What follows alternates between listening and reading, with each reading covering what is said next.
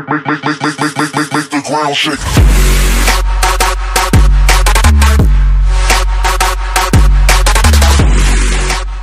Hey everybody, it's Craig Beckta here, and in this video I'm going to show you how to balance the Xeon Crane version 2 with the Panasonic GH5. There's a few additional accessories I recommend: the Manfrotto Pixie Tripod and the Manfrotto 323 Quick Release Plate. And we'll flip it over and you can see that you use the supplied screw from Xeon Crane, and that holds your Manfrotto 323 in place. And then all you have to do is snap your camera on. Now there's a lever on the bottom of the Xeon Crane version 2, and that's what allows you to slide your camera fore and aft to make that fore and aft camera adjustment. And then you can check that by seeing if it goes back in place. And once it's balanced, it's just going to sit still, and then you can tilt it back as well just to make sure that it stays where you left it. Now there's 3 adjustments to be made, and I usually start with that one first. And you may find that your initial setup's going to take longer, but after that, if you're using the Pixie Tripod, you can just put it in place on the ground wherever you are and just verify your balance adjustments. But you can see that the fore and aft is working, and like I said, you just use that lever on the bottom to make those fine-tune adjustments by moving your camera fore and aft. So that's the first adjustment that I recommend that you do. We'll have a quick look. There's the lever there. That's the little adjustment lever that will allow you to move your camera fore and aft once it's on the Manfrotto 323 Quick Release Plate. So once you have that in place, then you would adjust your left and right motion. So by undoing that screw, you can take that lever arm and go left or right. And so that depends on which way your camera's going. If it's going left, then you want to adjust it the opposite way to get that balance adjustment in place. Now the third one's going to be a little tricky if you're using a Panasonic GH5 and you have the screen out, because you want to set it up like the way you're going to use it. You'll have to configure it a little bit so that you can get that balance right. Then you hit the power switch and you'll see it kick in, and then you're balanced and you're good to go. All right, once you have your camera balanced, there's a few things I'm going to go over. Now we're going to start in the first mode, so the mode button is to the left. And when you start your camera, basically you're in that default mode.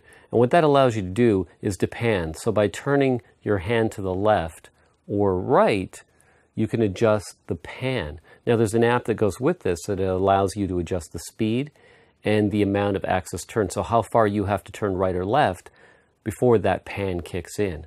Now when you're in this first mode, you can't tilt up and down unless you use the thumb control. So you basically have the camera like this. So you can move it like this, no problem. It's going to work. You can go like this. And then if you want to pan, you just tilt it left or right. And I'll show you in the app how to adjust that. Now what you want to do to go to the next mode is to click it really quick, just once. Now what that'll allow you to do, and it doesn't always kick in, is now you can see I can't pan or I can't tilt. So that was just the one click. Now if we go back, we should have the pan again. Now what we want to do for the next mode is click it twice. So now if I click it twice, you can see that now I can adjust the pan and the tilt. So by doing that, I can adjust both. So that's 2 clicks. Now if we want to go back, 2 quick clicks, I can adjust the pan, but now, oh, it didn't work that time. So sometimes it doesn't work. So we're going to click it once, we'll see what happens, and it's still not working. So click it twice, and let's see what happens. So if you have a problem like that where you can't seem to get back to the default mode, what you can do is just turn it off entirely and then start it up again. Because I've had that happen a few times where for some reason when I click it doesn't go back to the default mode.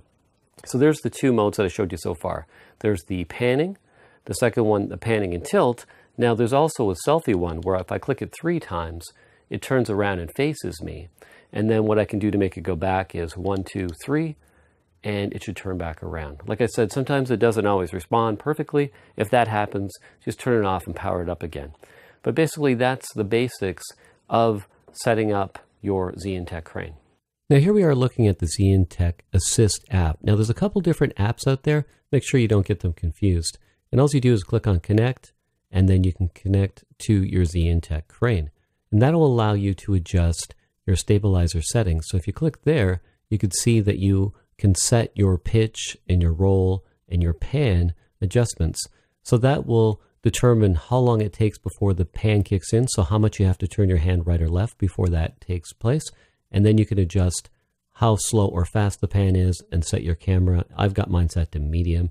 It also shows you your battery power. And you can also take remote control using the app. All right, before you go, if you're not already a subscriber, make sure you hit that subscribe button. Also, do me a favor and hit that like button.